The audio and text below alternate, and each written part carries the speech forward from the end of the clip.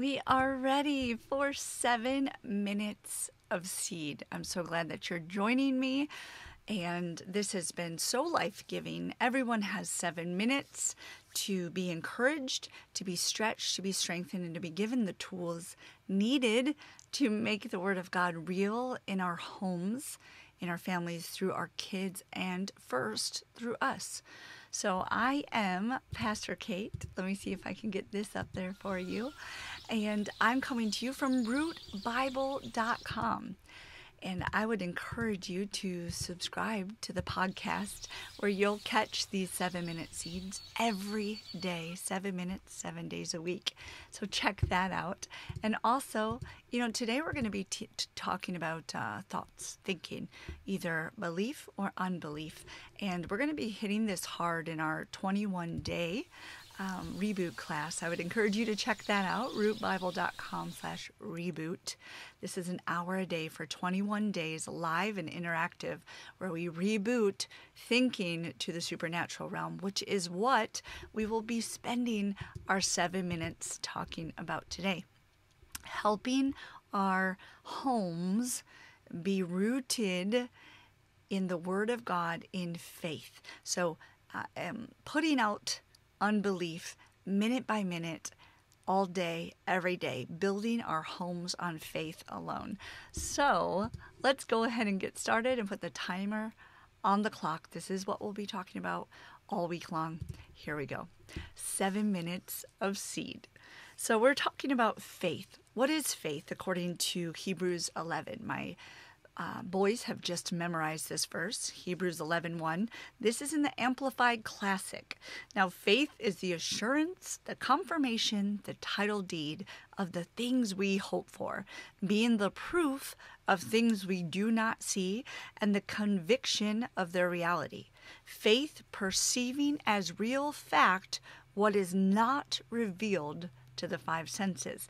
Now, if you've been tuning into the 7-minute seed or the rootbible.com adult classes, we have been talking about the dominion of light, which is the one you dwell in once you receive Christ Jesus, or the dominion of darkness. And we know that this earth has to be recreated because the earth itself is under the dominion of darkness, where we don't put our hand or our foot as being authors now of the dominion of light because he lives in us. It is a fallen world. It is a sinful world. Anyone without Christ is under the dominion of sin and darkness. And you're like, this sounds like a sci-fi movie. No, this is the Bible. And so when we're talking about this in our homes, we are either talking about faith or we're talking about unbelief. We're either talking about faith in the dominion of light of where we have been seated in Christ next to God at the right hand in Christ Jesus, or the dominion of darkness where we participate in the same things that come from a world without God. Right? So which one is it? How do you make that real in our home? With each semester in Root Bible, we have these cool things called Table Talk, and that's where I'll be pulling a lot of what we're talking about today. You can get those free when you register free at rootbible.com. We like to make it a reality. And one of those things is around the table. You see that all throughout the Word of God. Making Christ, remembering Christ, breaking bread together and communing together around the table, or the home where you would eat a meal. Okay, that was friends, that was family, it was gathering together around a meal. And then while you're doing that, remembering who he is, breaking bread together, taking communion together. We'll do a 7-minute seed on that one of these days. But today we're talking about dispelling unbelief.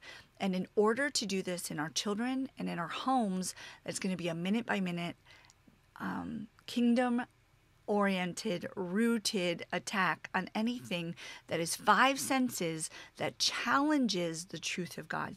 So one of the first things we can use is 1 John 2:17, and this is on our Table Talk, the free download.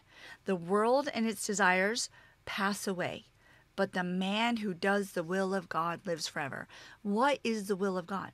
The will of God is being obedient in all things in Christ Jesus, being obedient to the Word of God. So I give this scripture to you first before we continue the rest of these 7-minute seeds, because this lays out why we want to draw our children, draw our own hearts, draw our homes back to the Word on a continual basis, because I don't want to draw any opinion out of my 5 senses.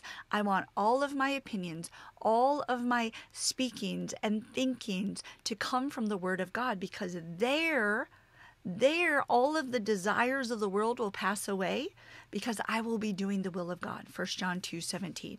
The world and its desires will pass away, but the man who does the will of God will last forever.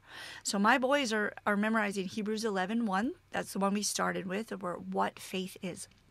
Faith is outside of the 5 senses in our bodily realm, right? Connected with our soul. So touch, sight, hearing, taste, smell, all right? It is determining the Word of God not by those things. So that means I don't believe the Word of God when I feel it, when I see it, when I only hear it, when I only smell it. You know, it's saying the Word of God is true whether my 5 senses are in tune with it or not. And when I believe the Word of God is true, it will come into the sense realm. Now that seems unlikely, doesn't it? When we conceive it with our own natural mind, yet when we point to 1 John 2:17, the world or the dominion of darkness and its desires will pass away. That's why we won't spend eternity in heaven. You can tell your kids this. We can know that heaven will be brought to a new earth. Why? Because the earth will have to be recreated. It's dying under the weight of the dominion of darkness. But we, his kids, can preserve it while we're here. We can preserve longer so that the children of God can be reached. Every single soul can hear the truth and choose the dominion of light if they want to. Now, how do we make that real in our homes on a daily basis? Say, hey, is this a desire coming out of your flesh alone? Or is this a desire rooted in the will of God, his word? Well, let's find out. Let's ask the Holy Spirit. Let's go check this out in the Word of God. You know, under our freebies section at rootbible.com, we have a red, yellow, green light. It's where we can go with feelings we're feeling, thoughts we're having, and then we can see what the Word says about them. And they're the most often ones we seem to encounter in our homes, like anger or bitterness or jealousy. And then what does the Word say when we're feeling these things, when we're sensing these things? And then we can turn and say, wow, that's my own desire, God. What do you want? What do you want my desire to be? Because I want my desire to be your desire. So when we're correcting our children, when we're guiding ourselves and our kids, we can say, okay, is this a world's desire thing? Am I putting my focus on a world's desire, or am I focusing on the will of God? Because I know that's what will last forever. I know when I put the kingdom first, that he will give me the desires of my heart. Because when I put his kingdom first, then he will fill my heart with the desires they should have. So today, when you're talking with your kids, when you're encouraging yourself, do a check. Hey, is this coming from my 5 senses? Am I relying on my own 5 senses to determine how I feel about this situation, what I think about this situation? Or am I really basing this on the will of God? And am I leaning in and trusting the will of God? And am I dispelling unbelief by putting faith in the Word of God over my feelings or my 5 senses? Am I dispelling the kingdom of darkness by putting faith in the Word of God and not in what this fallen world has available for me to see or feel or know? And we just keep encouraging our kids. Where is that thinking coming from? Where are those feelings coming from? Is that coming from our new recreated selves, the seed of Christ in us, the dominion of light? Or is that coming from our 5 senses that are based in this fallen world? You can do it this week. Check in with yourself and remind yourself of Hebrews 11:1 and 1 John 2:17. I love to hear your feedback on this, and I can't wait till we check back in tomorrow for 7 more minutes of seed. Everyone has 7 minutes.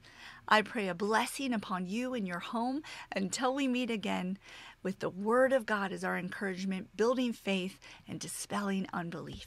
Blessings.